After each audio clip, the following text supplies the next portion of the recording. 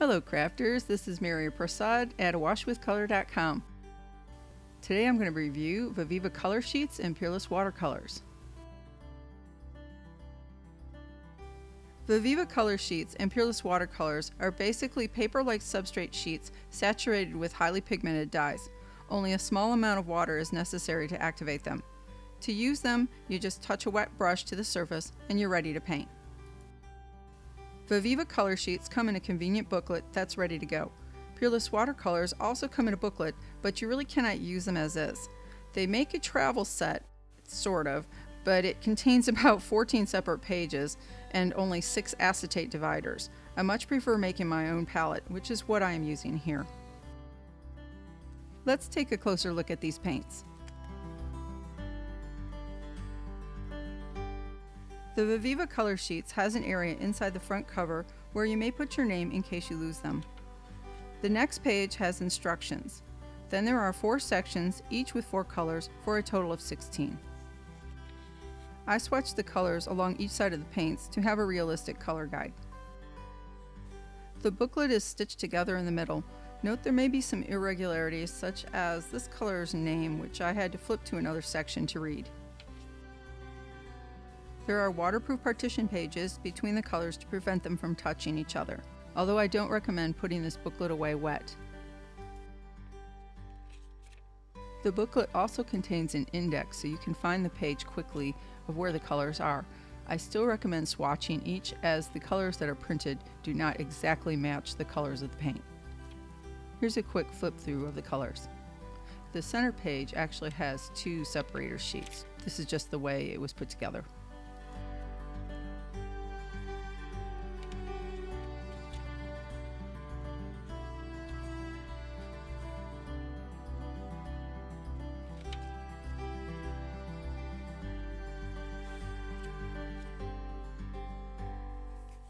The Peerless Watercolors Complete Edition comes as a booklet, but there are also separate packs that you can buy, and these just come loose. The Complete Edition includes a cover, an introductory page, then 6 pages of instructions and information taken from the original 1902 version, and then finally 15 pages of colors. You may notice that mine are a little shorter because I made a palette with these. There are a couple issues that I have with this booklet. One, as you can see, is some of them do fall out. Others have some glue that leaked around to the front and maybe stuck to the facing page. These are minor problems though, since you're going to have to transfer these into something else to use them. There are no separator pages. They will stick to the preceding pages if you do get them wet. I'm flipping to the page which I think was the worst with the glue. Now the company has said that the glue will not harm the paints themselves. You can just add a little bit of water and get the paper that stuck to it off. As far as storing these paints, you should keep them away from moisture. I recommend putting them in a Ziploc bag and maybe adding a packet of silica gel desiccant to help wick away the moisture. Another issue I had with the Peerless is that they come in separate sheets that are hand cut, so there are inconsistencies. Now the company was kind enough to send me replacements for any that were really short, so they do stand behind their products. Here's a look at the size difference between the Viviva Colorsheets and Peerless Watercolors. I will add that I've noticed that there is more pigment on the Viviva Colorsheets, so although they are smaller, I believe they will last as long as the larger Peerless. The company claims that their set is equivalent to a half-pan watercolor set. Since the Peerless watercolors are pretty much unusable as they come, I made myself my own palette. Many people have done this, and I've included a link to a pre-printed palette in my accompanying post. Please check the links down below for the link to my post. My palette contains an extra 2-sided page, giving me 60 full colors. Now this is not all the colors that they make 78 in all, but many colors are very similar, and actually I don't even need 60, so I'm probably going to make a smaller palette one of these days. Next up are my color swatch sheets. I make these for every watercolor or any color sets that I have so that I can see the true colors. I try to make them on the paper that I'm going to be using. Here's a look at the Peerless and also of the Viviva Colorsheets, which is actually on the same page as the Jane Davenport Mermaid markers because they are also very similar in brightness and pigmentation.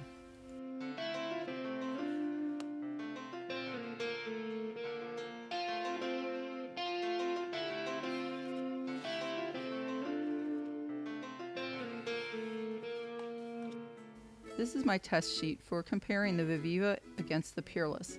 I did one of each of the Viviva and then tried to match the closest Peerless. I did a salt test, lift test, and a wet and wet test. I also looked for the color that is the most similar from the Peerless set down here and did the same test with the Peerless. The link below this video will take you to a post which will have much more information plus close-ups of each of these tests. I'm going to show you how I did this with just 2 colors. I used 2 cups of water, one that's going to always be clean and one that I rinse my brush in, some salt, which is a kosher salt, this Morton type,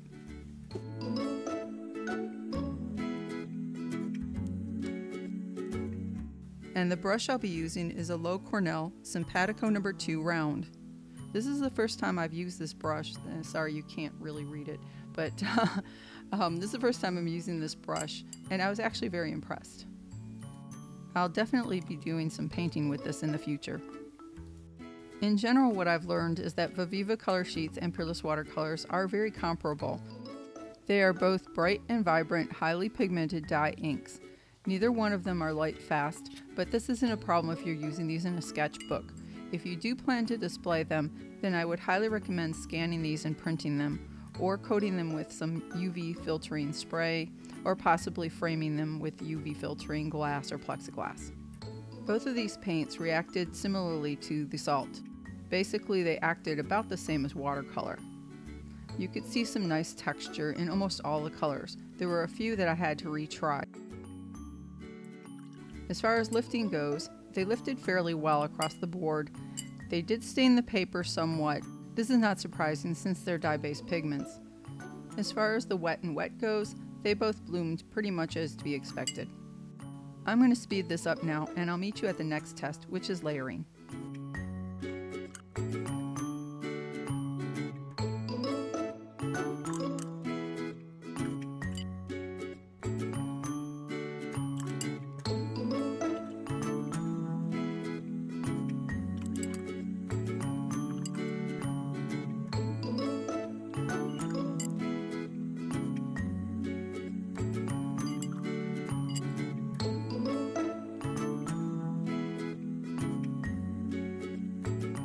Normally, layering or glazing is done from light to dark in thin layers to change or build up the color. For the purposes of the video, I decided to add a lot of the light color to the darker color in hopes that it would show up better on the video. Both of these paints reacted as soon as the wet color came in contact with them. I think they are a little more temperamental than traditional watercolor.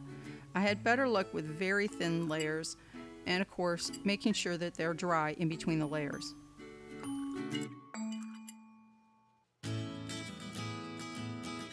The colors did change as expected under the overlap, but I happened to choose the only opaque color for the Viviva, which was especially noticeable when dry.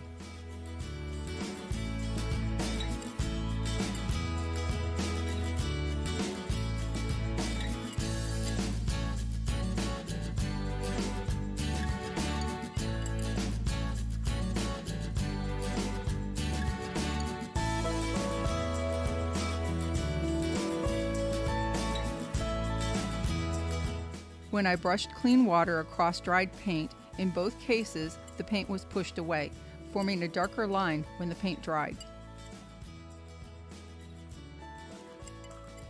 This is how I did the lift test for all the colors. I just swiped clean water across the swatch, let it sit for a few seconds, then soaked it up with a paper towel. Here's a close-up of the layering and the re-wetting test. You can see already that the color is being pushed away and hasn't even fully dried.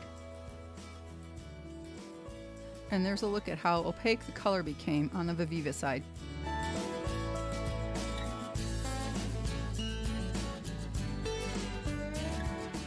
As far as opacity goes, all the colors were pretty transparent, with the exception of the one that I've already mentioned.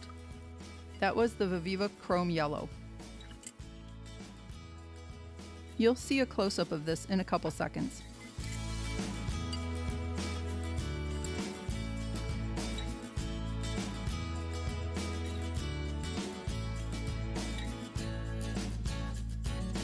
Here's the lift test of the black colors. They actually surprised me and lifted the best.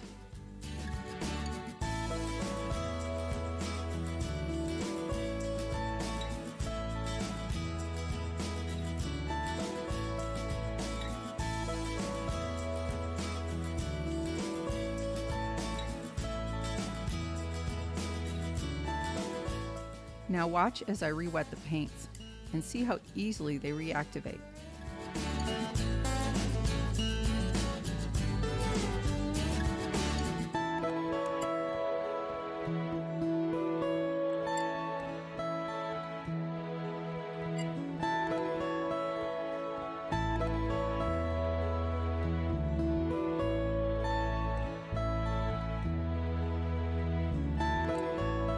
This last test is a wet mix of a gradient going from one color to another. Both paints remain luminous and pigmented when mixed, although the reds have a lean towards the yellow hue, so when mixed with blue they become a deeper purple in the range of burgundy and wine depending on the amount of blue. To produce brighter purples, I had to mix the blue with Viviva Magenta and Peerless Lip Smacking Pink.